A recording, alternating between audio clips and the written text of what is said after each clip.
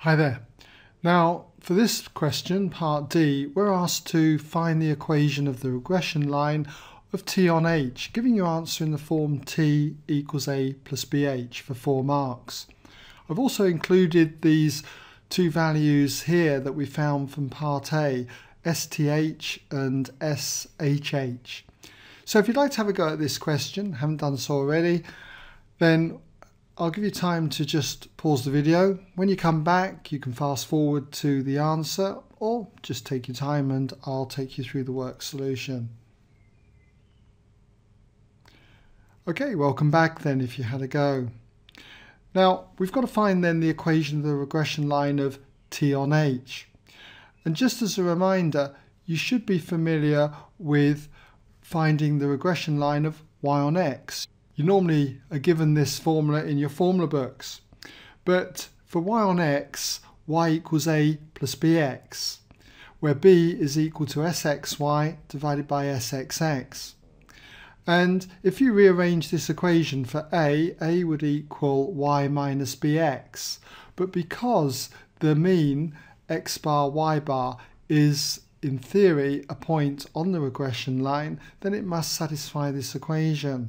So therefore a will equal y bar minus bx bar. And so when I compare what we've got here, where the y is the t and the h is replacing the x, then quite clearly I can see that b, which we'll need to work out first of all, is going to be equal to s of th divided by s of hh. Okay, when we compare it to this. So we've got our values for STH. We worked it out up here and it's minus 22408.8 recurring. And if we divide this then by SHH, which is up here, we'll have 1491222.2 recurring. And if you do this calculation, what you end up with is minus 0.01502 and so on. I won't bother rounding this up at this stage. So that's our value for B. Now we need to work out what the mean values are. Over here it was x bar and y bar in preparation for working out what A was. So we've got to work out the equivalent, and that will be h bar and t bar.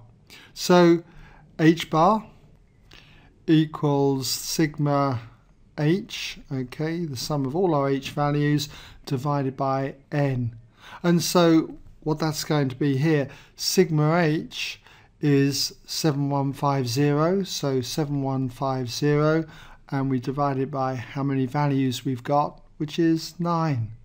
And if you work that out, you end up with 794.4 recurring. We need to get the mean of the t values, so that's t bar, and again that's going to be sigma of the values of t, and that's divided by n. And sigma t is 110, divide that by n, which is 9, and you end up with 12.2 recurring. So we'll just put that there. So to get A, I'll just put here, since A equals t bar, the mean of t, minus b times the mean of h. So if we now put our values in, we therefore have that A is equal to the mean of t, which was 12.2 recurring, 12.2 recurring, and then minus b times h. B, we've seen over here, is minus 0.01502, and so on.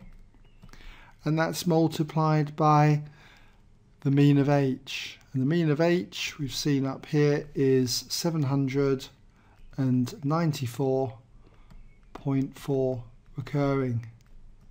Okay, so if you work that out, you'll find you get 24.160 and so on.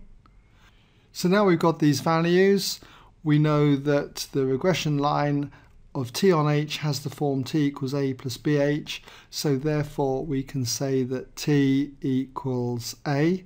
Now I'm going to give my answers to three significant figures, so this is going to be 24.2, and then it's plus b times h. b is a negative value, so that's going to be minus 0.0150 to three significant figures, and then that's multiplied by h. And I'll just put 3SF there, 3 sig figs for short. All right?